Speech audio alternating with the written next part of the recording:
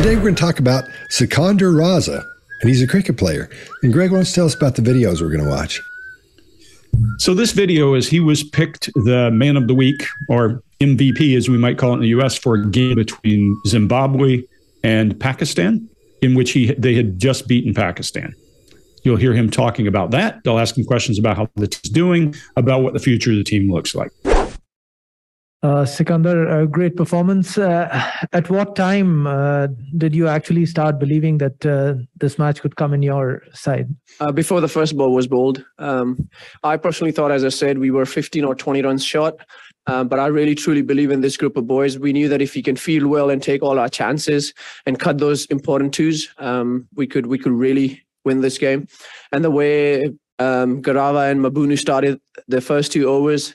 And then, of course, we had early wickets. Brad took a wicket in the 4th over. Then Mabunu took one in the 5th over. And to have... and then I think Iftihar got out in the 7th over or something, like 8th over. So to have Pakistan down for 30-odd, I thought that was a start we needed. All right, Greg, what do you got? Yeah, this is a really good example of watching somebody internalize a question before they respond to it.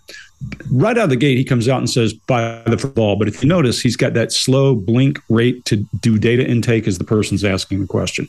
Then he drives home his point by illustrating, and we say an illustrator, mean he is pushing his or punctuating his thoughts, words, and phrases with some movement. He does it with his brow as he's looking, as he narrows his eyes, thinking about what he's saying.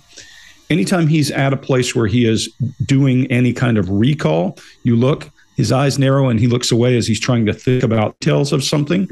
But then that one statement out the door is bold right up front. We knew right up front we're going to win this game. Scott, what do you got? All right. His excitement shows it when he's at the very beginning, when he's kind of swaying back and forth. This is a big deal for him, so he's excited about it. His eyes are wide, his posture is great, it's spot on.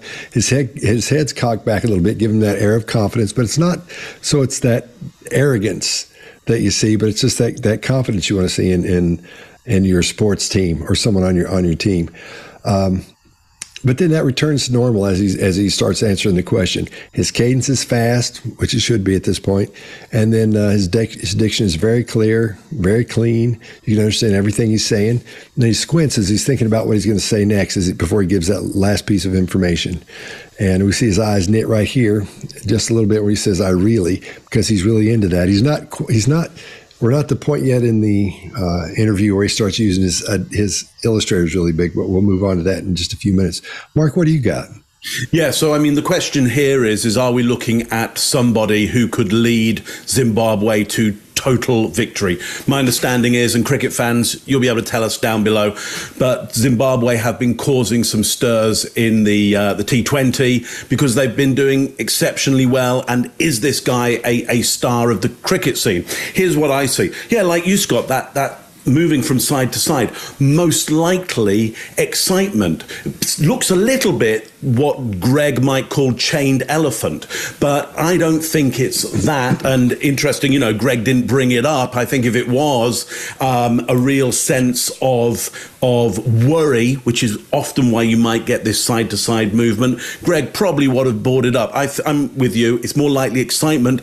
But by the way, sometimes you'll see this side to side movement when somebody is targeting, when they're trying to work out, hang on, what's the distance? Because it's one of our ways of changing angles on a situation to work out what the distance is. And of course, this guy is an incredible bowler, and he's going to be all about how do you get target and how do you get distance.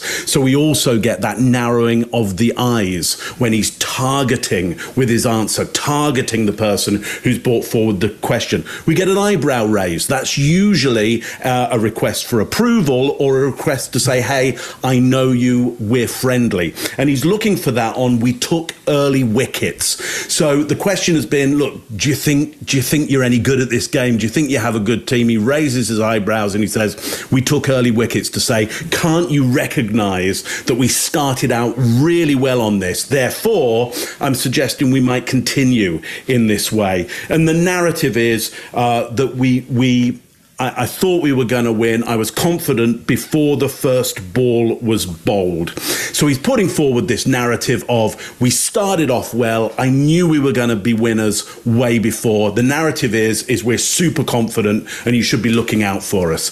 Chase, what do you got on this one? Yeah, one thing right as the interviewer's asking this question, his mouth is open. When we're rehearsing lines and we're faking something, we're going through it in our head as a question's being asked, especially when we're nervous, we close our mouth. We tend to breathe through our nose instead. Another thing is the question's about him, and he uses team pronouns. He refers to we and us and our. So this is the language of leadership. Let's see in the next few videos what we got. All right. Well, if you don't know who we are, we're the Behavior Panel. And I'm Scott Rouse. I'm a body language expert and analyst, and I train law enforcement in the military in interrogation and body language. And I created the #1 online body language course, Body Language Tactics, with Greg Hartley. Mark? I'm Mark Bowden. I'm an expert in human behavior and body language, help people all over the world to stand out, win trust, gain credibility every time they communicate, including some of the leaders of the G7. Chase. Hey, I'm Chase Hughes, did 20 years in the U.S. military. I wrote the #1 best-selling book on behavior profiling, influence, and persuasion, and I transform people's lives through teaching those skills today. Greg? Greg Hartley. I'm a former...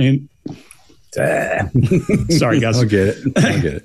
I'm Greg Hartley. I'm a former Army interrogator, interrogation instructor, resistance to interrogation instructor, written 10 books on body language and behavior, and I spend most of my time in business. Sikandar, great performance. At what time did you actually start believing that this match could come in your side? Before the first ball was bowled. I personally thought, as I said, we were 15 or 20 runs short. But I really, truly believe in this group of boys. We knew that if we can field well and take all our chances and cut those important twos, we could really win this game. And the way Garava and Mabunu started the first 2 overs. And then, of course, we had early wickets. Brad took a wicket in the 4th over. Then Mabunu took one in the 5th over. And to have... and then I think Iftihar got out in the 7th over or something, like 8th over. So to have Pakistan down for 30 odd, I thought that was a start we needed. And just like your belief from the first ball, do you think there's another belief that this team could advance further? We're going to take one game at a time. All our energies and focus was on Pakistan. Now with ships to Bangladesh, we'll do our analysis. We'll take one game at a time. But inshallah, I genuinely believe in this group of boys. But what we have done is open the group for everyone. Everyone who plays good cricket can basically win. And you never know where Zimbabwe end up. Well bowled, Sikandar. Is Brad Evans your go-to man for the last over now? I think all of us could be the go-to bowlers. I think it basically depends. I thought, so when Skipper asked me what my opinion is, should Brad bowl the 19th or the 20th? My opinion was that we try and kill the game. If Grava has been bowling exceptionally well. If we can leave 15, 16 runs in the last over, I think Brad being playing the first game, I thought the more runs we can leave for the youngster, the better. But I just saw the way he bowled. He held his nerve. Credit to him. Credit to the whole group, to be honest. And all right, Mark, what do you got? Yeah, so listen, last time I was saying I think he is confident about the outcomes. Now I'm going to say I'm not sure he's so confident about how they've got to those outcomes, what the triggers are, what is causing this success. We've opened the group for everyone, and there's a smile, but there's also a little bit more on one side than the other of that smile, which usually suggests a little bit of contempt there. So is that about the smile of opening that kind of democratic process? Look, now everybody has a chance because we've opened up this game. And is there a little bit of contempt there for the usual people who might be successful in T20? Of course, as you well know, that's most likely going to be India, Pakistan, some of the classic players there who teams there who do incredibly well. Zimbabwe, a little bit of in the back of the pack usually. So potentially a little bit of delight and a little bit of contempt for other teams. Lip compression there, which is when we see the lips kind of disappear a little bit or push together more likely. Lip compression on those outcomes, and also double shoulder shrug there. So I'm not sure that he quite has a handle on why they're doing so well. He knows they're doing well, and there's a word that he uses there, which I believe is Arabic, and Greg, you'll be able to jump in for me there on inshallah or something like that, and I think that might have some meaning behind it. So Greg, what are your thoughts on this? Yeah, so culturally, inshallah is just part of how you would talk about tomorrow. You don't ever assume, like in Arabic, you don't assume anything will happen. That's presumptive for a human being to do. So it's part of the culture. And I know he's Pakistani, but even then it carries through with the religion and that. So I'll start by saying really could mean nothing, could mean something. But there are a couple of really interesting pieces of body language in here. There's an indicator that he is trying to recall information again because he squints his eyes and moves his eyes away in a break. But when he talks about Bangladesh, if you'll notice very closely, Mark, you're dead on. He does lip compression at Bangladesh. There's something around Bangladesh at this point, and you'll also see his brows kind of knit and move away like he has some uncertainty there. Interestingly, this is a day before, I believe, and they lost to Bangladesh the next day. So maybe he was fearful. Maybe there's something there. For you, if you're interested in how this is going to work out for India, watch as he's interviewed going into India and see if he does that same pattern. Maybe you'll see that you have some indicator. Chase, what do you got? Yeah, I did. I was a chief in the military. I don't talk about that very much, but there's one thing that you learn when you become a chief, and this is this one sentence that gets jammed into your head, is to pass on credit and soak up blame.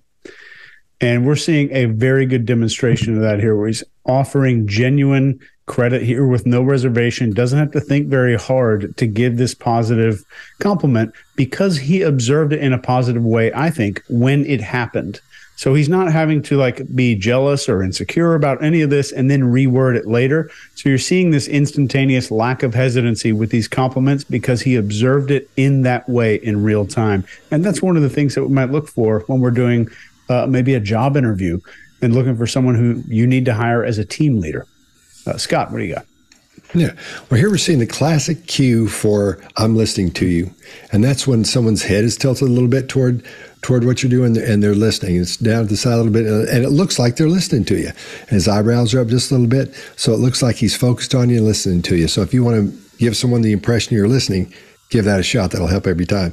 Then he illustrates sparingly with his right hand. Illustrators are things we use to punctuate or to emphasize specific words or phrases.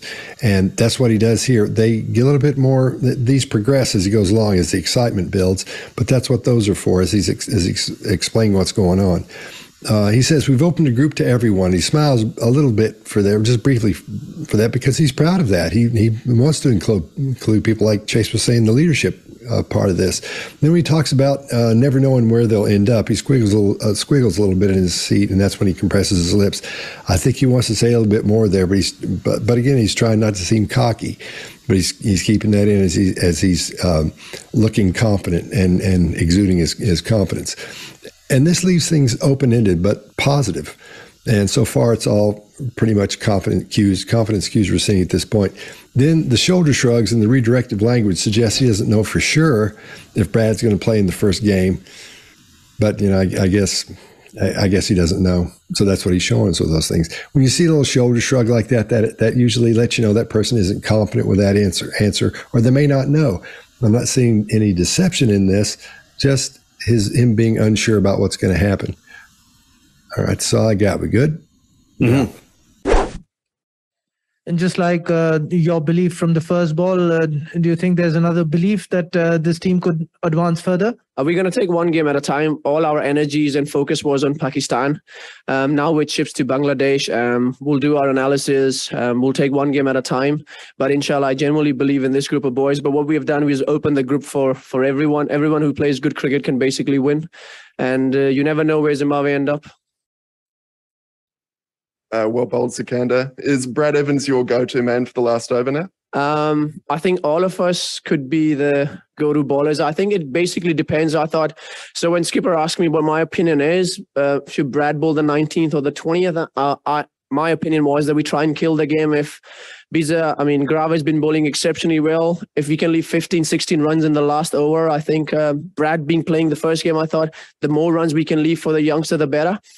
But I just saw the way he bowled. He held his nerve. Credit to him. Credit to the whole group, to be honest.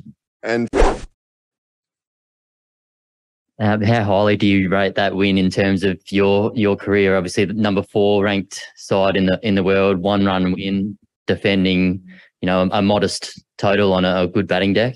Yeah, I think since I've been part of Zimbabwe cricket, I would rate that the best victory we've had, because there's no better stage. This is World Cup, the biggest stage of all, and to beat Pakistan by 1 run, as you said, the modest total. I mean, you're going to have to do everything right to defend that. And I think which we did. So for me, that's probably the best victory I've been part of with Zimbabwe. You got man of the match tonight. How much do you owe that to Regis's glove work there for your third wicket? That was pretty impressive, wasn't it, down the leg side? Brother, to be honest with you, fine. Yes, alhamdulillah, I've got the man of the match. Had we won the game and had this trophy goes to, or could have gone to somebody else, I wouldn't have cared less.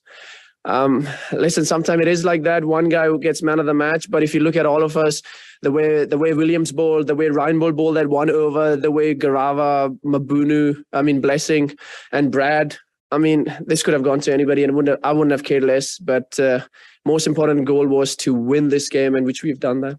Alex. All right, Mark, what do you got? Yeah, interesting. So I think what he's trying to do here is balance a question there, which is provoking him to be proud of his achievement with that of a team leader. And so you get on, how highly do you rate that win? You get some kind of lip grooming there to suggest, hey, I'm kind of looking good here and I need to look good here. But at the same time, pursed lips and forward holding back on that as well. Now, pursed lips are interesting. Sometimes they hold back a comment. Sometimes it's somebody's thinking about something. Sometimes they're actually giving you directions. Some pursed lips in some cultures is about go over that way. That's the direction instead of pointing. So no one body language cue means the same thing in every circumstance within every culture. But here's what I would say in this one is I think he's being, to an extent, baited with a proud question. He has some pride around that, as he should. We've seen pictures of him being really demonstrative on the pitch. When he gets a win, he's big and his arms are out and he really celebrates a win. Here, he's having to keep it a little more contained with these lip retractions of withheld thought. I think there's a little bit of being under pressure here, under the spotlight.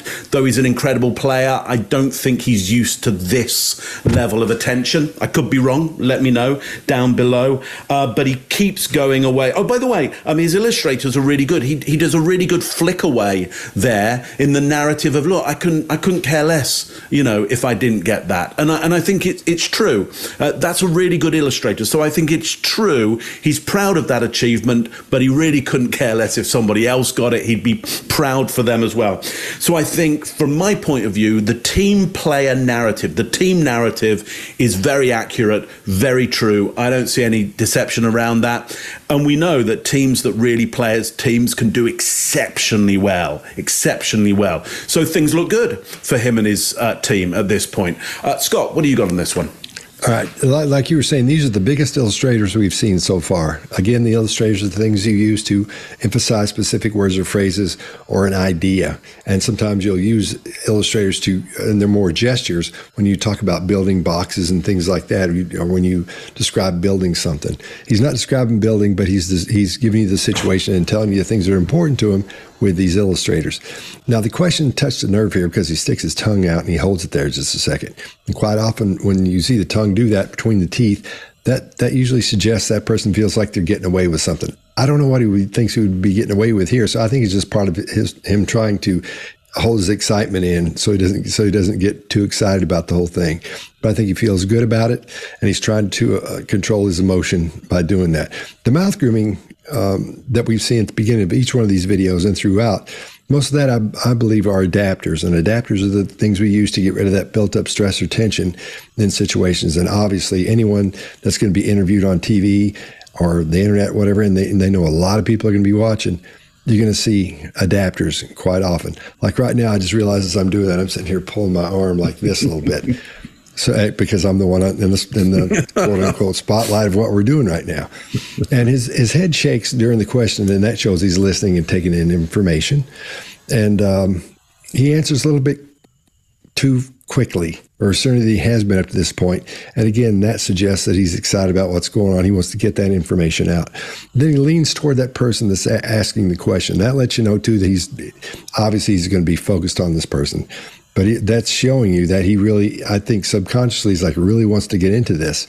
And so that's why he's doing that. And I think I'll leave it pretty much at that right there. Chase, what do you got? I'm gonna give a quote shout out to Joe Navarro.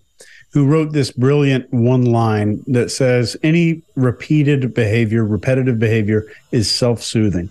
And that's exactly, I think, what you're saying here, Scott. And we're seeing that there. And when he's sorry, hang on, let me mute that.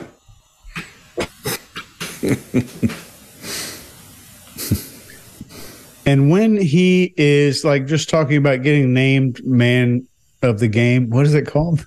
Man of the match, I think. Man of the match. That's right. Yeah. So this gesture, this kind of throwing away gesture, is extremely common in this part of the world, and it's a very honest and instantaneous gesture where that's not meaningful to him. The meaningful thing is the team won, and when he's talking about these other people and how great they did, he said all of us. Not all of them. He's saying all of us together did a great job. So he's not, if he was deliberately isolating them to make himself look good, he would say they all did a great job. But I think the language of leaders that we're really seeing here is all of us did a good job together. So we're seeing that he's not forcing himself to behave differently than his normal behavior of what I would think is leadership here. That's all I got. Greg? Sorry. This is a great example of a person who has the world culture behind him. This guy, I think, was born in Pakistan, went to school in Scotland, now lives in Zimbabwe, playing for that national team, and started to play late. So he brings a lot of different parts of cultures with him. So you see a very world kind of culture to him, the way he goes about his language and everything else. I agree with all of you. He kind of flips. I couldn't care less if I got man of the match. I think he really does mean that.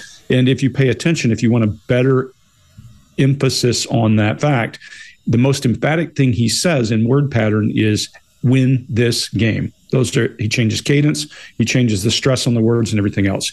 The only interesting piece for me, if you're watching to know how he feels, is he does a lip compression and we say a lip compression is withheld information, whether that's emotion, feeling, or fact, we can't tell. But when he says the most important game or the best victory I've been part of, he does a quick lip compression. Does that mean I didn't play the part that you think I did? Does that mean that I don't know how we got there? Mark, I think it may go back to what you're saying in the beginning. Not really sure how we did it, but we did it. So now if we could do it one time, we could do it again.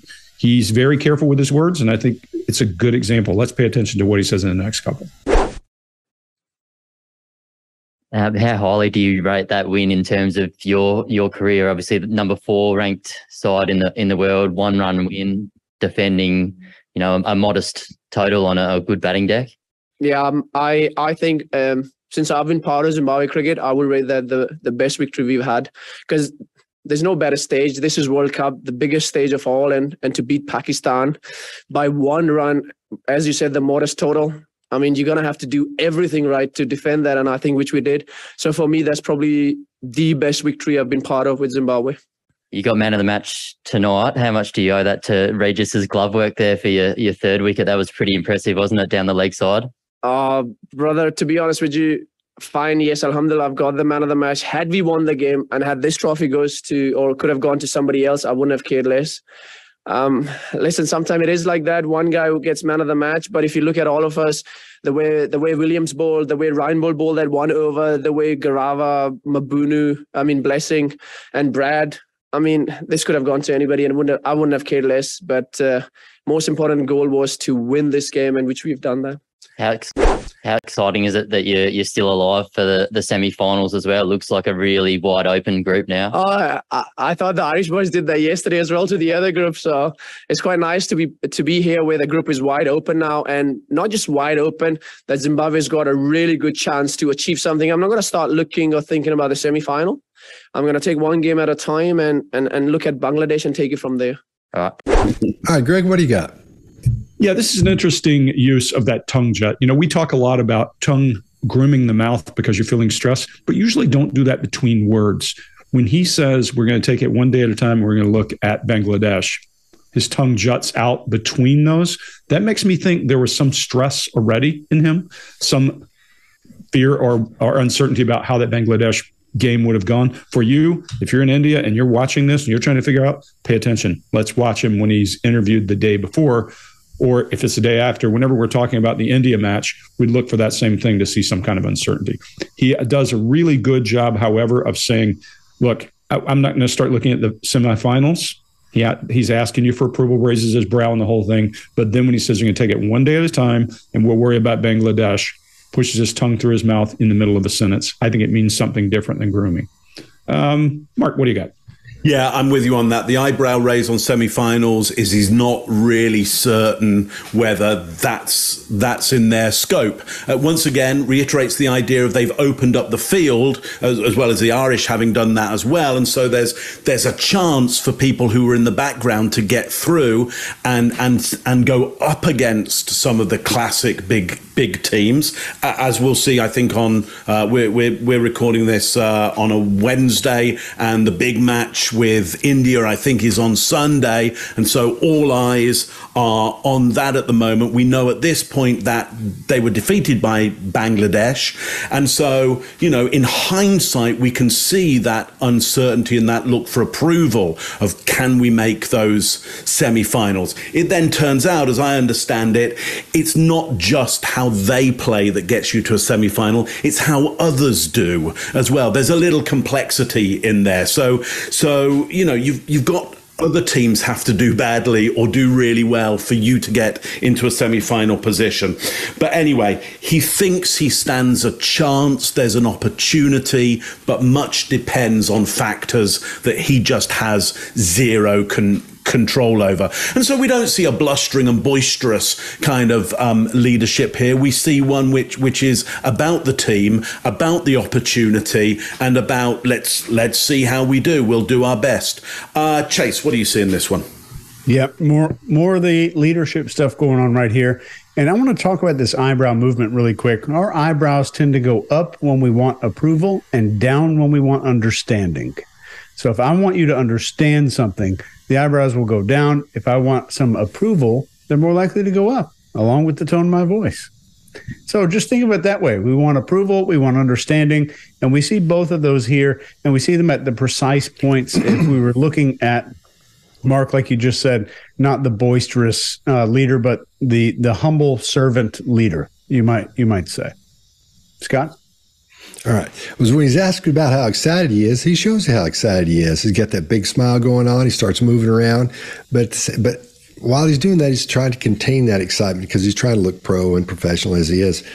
Then he's still got those, like you were talking about, Greg, those mouth grooming gestures happening there, and I'm sure there's a bunch of reasons for that as well. Like you were saying, his illustrators are controlled and they're on point, and they land where they should land. When someone is using their illustrators, like we've been talking about, like I've been saying, when they land where they're supposed to, when they hit each word like that, that's fine. That's what they should be doing, because that means their brain is locked up with whatever's happening right then.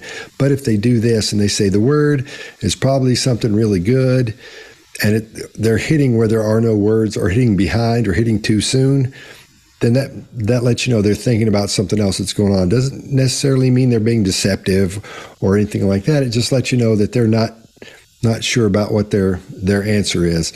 It could be deception, but I think in something like this, he's not doing that, so it wouldn't. We're not seeing that, but I want you to know that's what it is if you ever see those out of sync with what the person is saying. His cadence is as fast as it's been so far. Cadence is how you speak. It's the speed you talk at. And while he's speeding up, his diction, the way the clarity of his words are clean and clear. Everything's still really good. This shows more excitement. Even though the energy is ramped up, his diction is still very clean and just spot on. You can understand every word he's saying. Nothing's mushing into anything.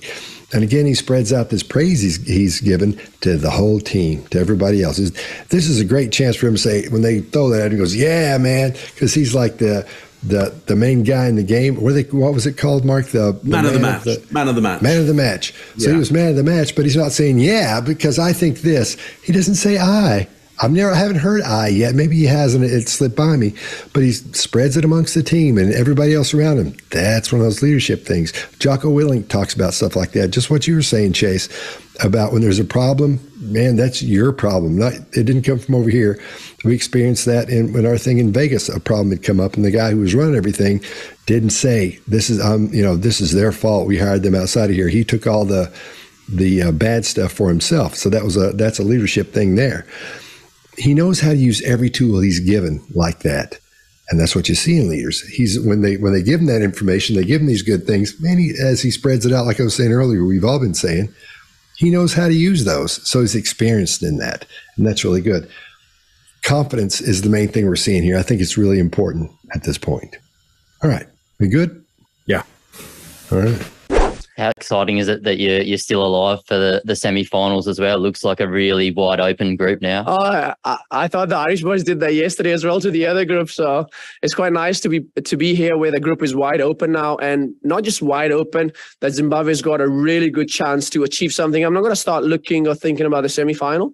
I'm going to take one game at a time and look at Bangladesh and take it from there. All right. Sikandar, how important this win is for Zimbabwe cricket, especially to inspire the next generation of cricketers back home, especially this win and other wins against the major teams? So, brother, we spoke about this yesterday as well, and I'll tell you, we have a lot of youngsters now picking up this sport back home. A lot of the parents are accepting that their kids can have a future in this sport. So I personally feel that this group have an added responsibility to make sure cricket grows in Zimbabwe. We always talk about that Zimbabwe has a very small pool of players, but that's because not many players may be playing or taking this sport.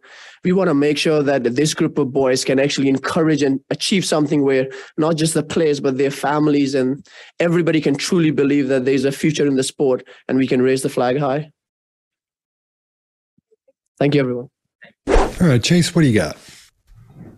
So we see a lot more confidence here, and he's very fluent in his language, fluent in the delivery, he's confident, and he's referring to everyone as brother. That is not some weird thing that just he is doing. This is very, very common in this part of the world.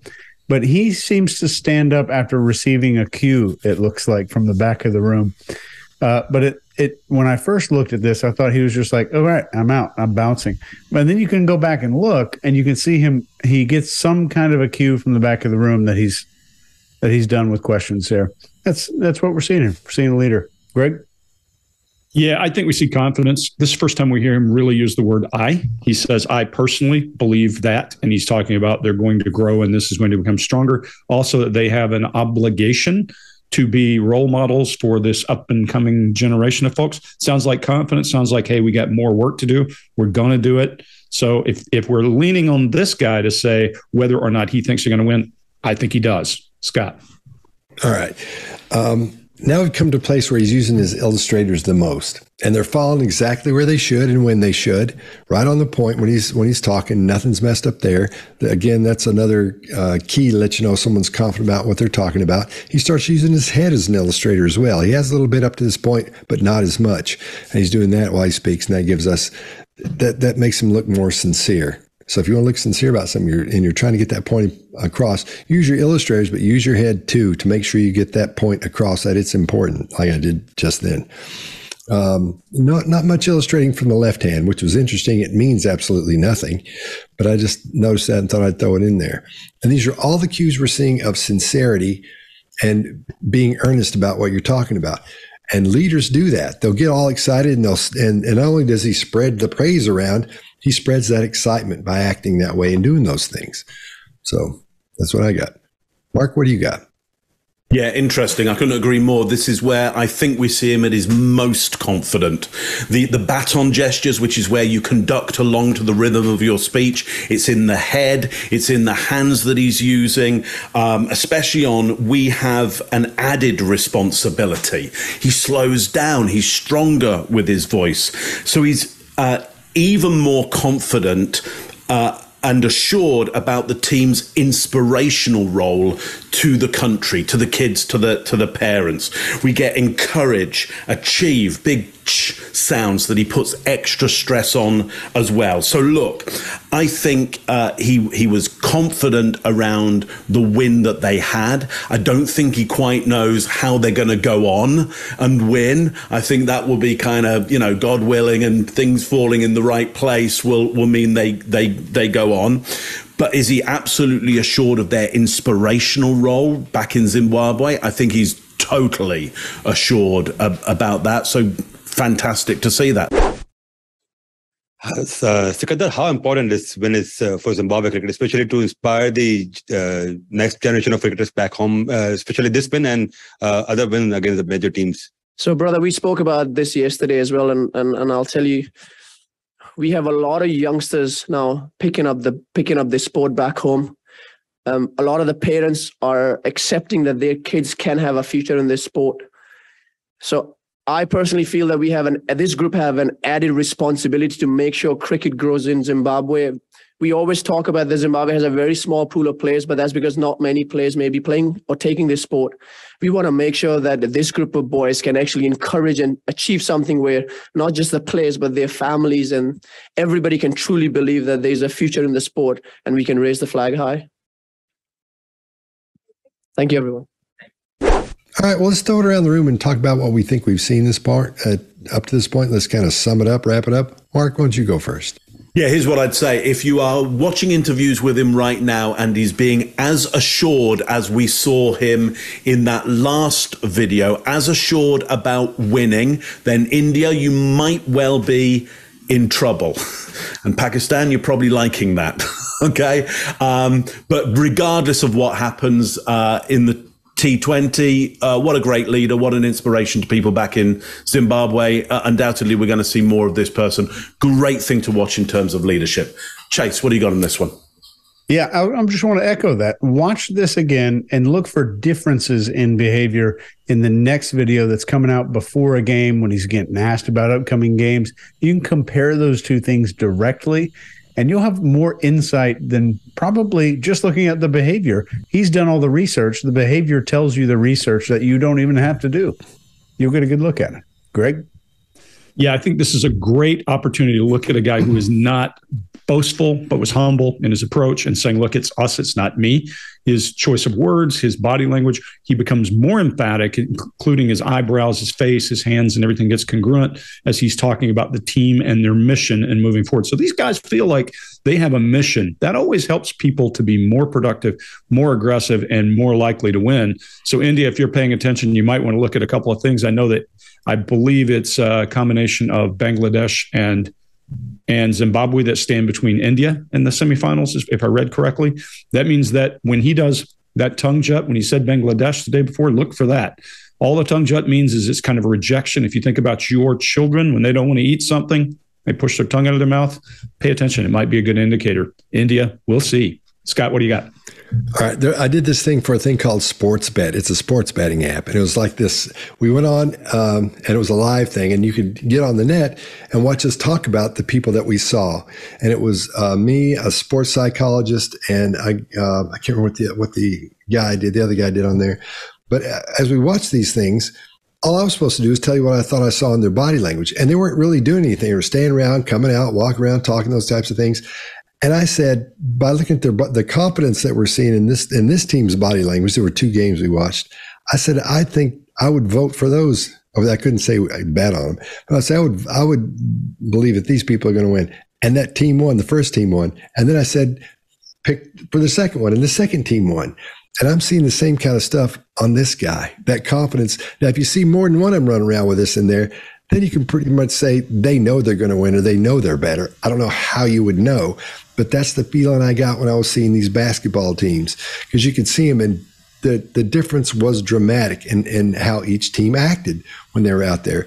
Not just they were fired up. You see that fired up confidence, and you see it and go, okay, anybody can be into it and believe it. But these people knew it. I don't know how to explain that any better, but you could see it on them.